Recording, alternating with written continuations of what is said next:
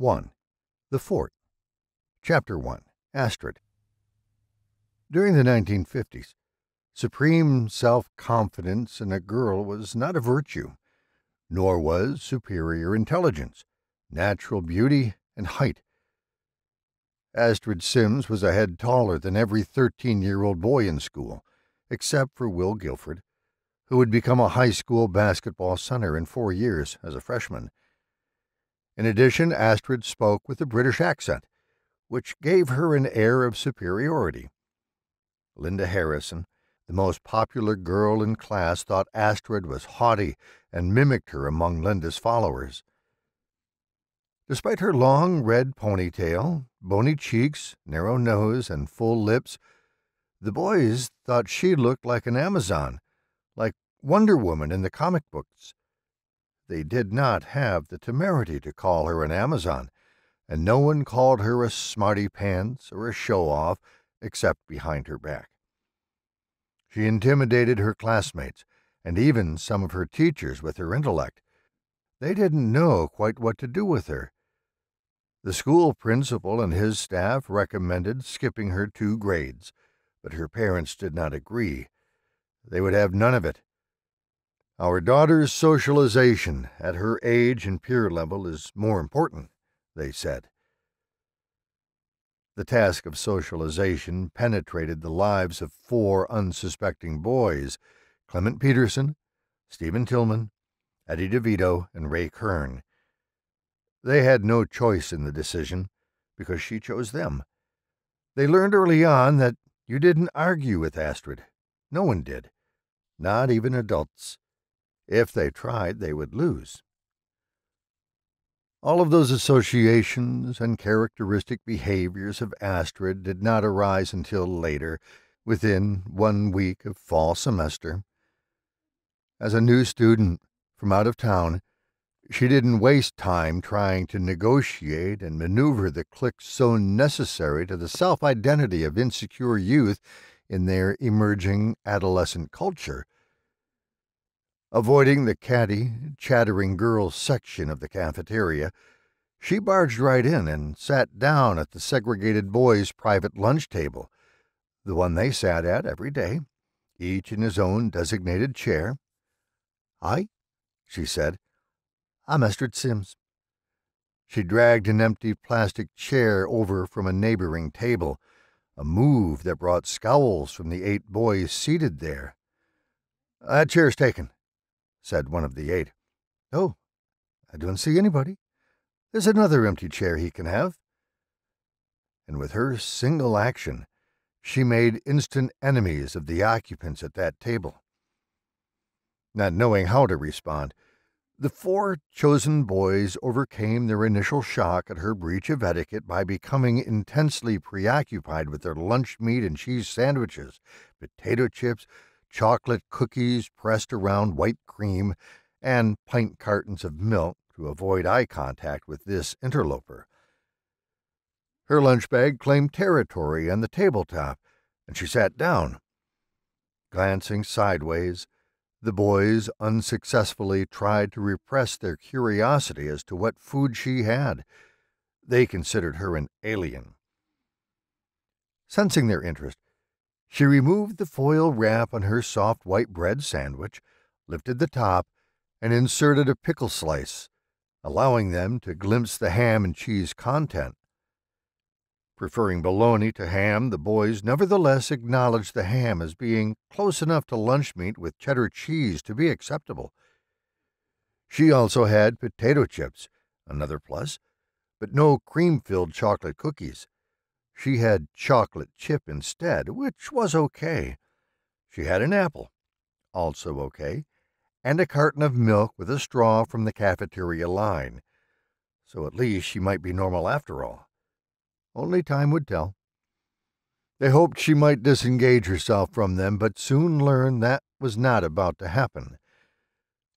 For about 3 minutes they all chewed, slurped, and swallowed. Then she asked an alarming question. "Do you boys make your own lunch?" Jaws ceased to chomp. Facial expressions froze. She had addressed them like an adult. She had called them boys. I make my own lunch every day. I can select from a variety of options, or I can order from the lunch line. Do you boys always bring your own lunch, or do you sometimes buy from the lunch line? I study the weekly menu in advance and then make a decision. There. She did it again. She called them boys, not guys. Boys. They would never admit that they depended on their mothers to make their lunches. But then she put them on the spot, embarrassed them with the obvious question, "Do your mothers make your lunches?" The boys quietly nodded as though they were being interrogated, which they were, Astrid's method of being dominant. "So," she said, "now that I've introduced myself, what are your names? We're all in the same class." When none of them responded, she said with a smile, "Don't be shy. I don't bite." Her comment caused them to further withdraw. Only adults said things like that. She was supposed to be a kid. "Okay, it's a game. Let me guess. I heard Mrs. Grierson say your names at roll call, and I saw you raise your hands. Let's see if I can remember. You're Stephen Tillman. You're Clement Peterson. You're Eddie DeVito, and you're Ray Kern." Their expressions of astonishment reflected her triumphant grin. "Logic always works," she said. "Go ahead. You don't have to stop eating." She took another bite of her sandwich and surveyed them. They crunched chips and cookies as though she had granted them permission to continue. "I was just wondering what you boys like to do after school." Astonished at her further invasion of their privacy and the sanctity of their after-school hours, Stephen muttered, "Homework." "Homework? You like to do homework? I can help you with that any time, in any subject." "We don't need help," said Clement. "In case you do, I'm available. You probably don't really do homework right after school. That would actually be boring. What about sports?" "We don't play sports that girls can do." "Well, I can do anything. You just have to show me once. I probably do sports you don't know about. Have you ever heard of cricket and field hockey?" "Isn't cricket like baseball?" Surprising even himself, Eddie unexpectedly joined the conversation. "Cricket uses a different kind of bat. It's flat and a wooden ball. The players don't wear gloves either, except for the catcher." "Emma's hurt their hands," said Ray. "They're tough. They're used to it." "You play that?" asked Stephen. "They did let me play once. I whacked the ball too hard, so they wouldn't let me play again. I played field hockey, though, and soccer all the time. My team liked me because I scored a lot, and I was a good sport. We made goals because of good teamwork." "Is that like hockey but not on ice?" asked Clement. Astrid's lips curled up in a grin of appreciation. She was gaining their interest. "It's played on grass, thereby the term field." "I could have told you that," said Eddie, in an impulse to curry favor he didn't understand. "I know it's not on ice." Clement's sarcastic tone caught Eddie unaware. Insults and sarcasm peppered their discussions as commonplace and accepted. But this topic, with a girl at the table, had an underlying competitive implication that was new to the boys. Clement was especially sensitive, since he had just turned 13 a week ago. He was the youngest of the group, and they didn't let him forget it. Partly because of his side, they called him Runt. He was shorter than his friends, but faster. As a lightweight, he could outrun all of them, a factor in his becoming a leading competitor in high school track 2 years later. He believed keeping his erratic blonde hair cut short gave him greater speed, planning to join the high school wrestling team as a freshman. Eddie had been weight training since he was 10 under the guidance of his father, a detective in the local police department. Jim DeVito aspired to have a body like Charles Atlas as seen in magazine ads and passed along the importance of manliness to his son. A closet intellectual, Ray Kern observed his friends and other classmates with a droll expression of amusement. He liked to think of himself as being above and outside the fray, and let his brown curls grow long over his ears and down the back of his neck, just to be different. His liberal-oriented parents did not object. He maintained a close personal involvement with his friends, whom he entertained with science fiction stories he was writing about imaginary future worlds. He also had them hooked on ritual viewings of The Twilight Zone. Ray was the only member of the group whose family owned a television set.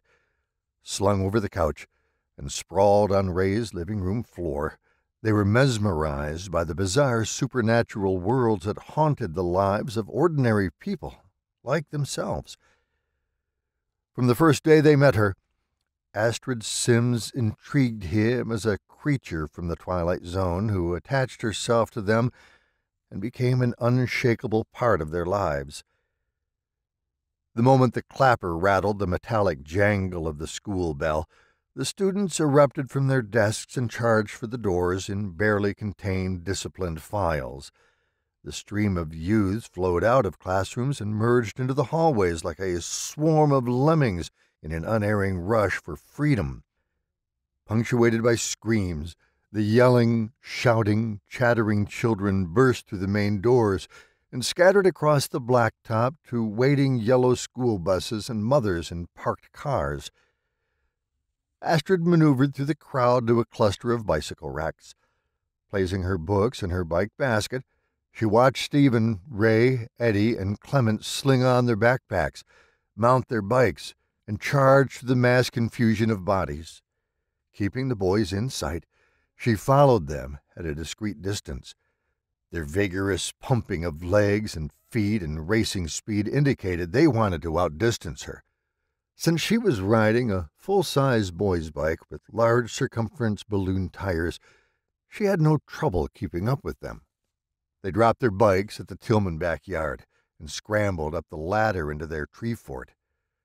Astrid arrived moments later. Straddling her bike, she looked up at them and shouted so they would notice her. "Hey, I like your treehouse." Their faces popped up at the cutout windows. "What are you doing here?" Stephen shouted down at her. "We didn't invite you. Besides, this isn't a tree house. It's a fort." "Did you build it yourselves?" "Yeah, we built it ourselves.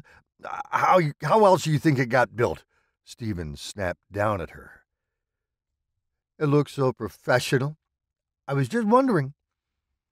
Stephen shot a warning glance at his friends not to say anything about his father's assistance as a master carpenter. "We've got tools," Eddie shouted. "We know how to use them." "I just want to admire your handiwork." Astrid waved at them, glaring down at her from two of the side-cut windows. "You can't come up here. You can't come up here," shouted Stephen. "You're not wearing the right kind of clothes." He referred to her shin-length pleated skirt, saddle shoes, rolled bobby socks, and blouse with puffed sleeves. Ignoring them, she climbed up the ladder and poked her head through the trapdoor entrance. "This looks ace! Blinding!" Thinking she was insulting them, Stephen shot back. "What does that mean?" "Oh, you wouldn't know. Fantastic. Stupendous. Around here we say things are cool." "Cool it is, mates." "We're not mates. This ain't a ship." "Okay, boys, your treehouse is cool." "It's not a treehouse, it's a fort." Stephen's vituperative correction reddened his tense face. "But do you know what you need?" "We don't need anything," said Stephen. "Yes, you do. You need a doorbell." "No, we don't. Who would ring a doorbell anyway? We're the only ones who can come up here." "A doorbell is a finishing touch and can lend an air of mystery." "There's no mystery about a doorbell," said Stephen. You won't know until you have one. A mystery can be unknown until you discover it. We don't need a mystery. See? It's just like I told you. As soon as you say there isn't one, that means there is. You made it happen. Now we just have to find out what it is. You sound like a nut, said Stephen. First we have to get a doorbell. Then we can begin to solve the mystery. You don't have anything to say about our fort. We don't need a doorbell, and we don't want one, and we don't want you hanging around. Oh, listen, you can't tell me what I can and can't do. This is a free country. This fort is private property. You're trespassing. That's against the law. Astrid laughed. The day will come when you'll be thankful I'm here. First, you have to remove the blinders from your eyes. Listen yourself, Astrid. You're on my property. I live here. Eddie's dad is a cop. He can call him and have you arrested for trespassing. Oh, Tosh, aren't you a wazzock? What's a wazzock? An idiot? How dare you call me an idiot? You have no sense of imagination. We don't need yours. A creative thought flashed into Ray Kern's mind. I think she might be right. A doorbell is a good idea. His friend scowled at him. Astrid beamed. She had an ally. Well, I'm not going to get a doorbell, said Stephen. I'll get one, said Astrid. It will be my contribution to your... She hesitated. Fort. You don't need to do anything to our fort, said Stephen. It's just a doorbell, said Ray. What harm can it do? It won't cost you anything, said Astrid. We can just have fun with it. Fun ringing a doorbell? Are you nuts? We can pretend it's a magic bell. It will make our fort magical. You are nuts, and it's not your fort, it's our fort. What world do you come from? Astrid laughed. The same one you're in. I don't think so. I'm just having fun, Stephen, just like all of you. Well, I'm not since you came along, and you aren't magical.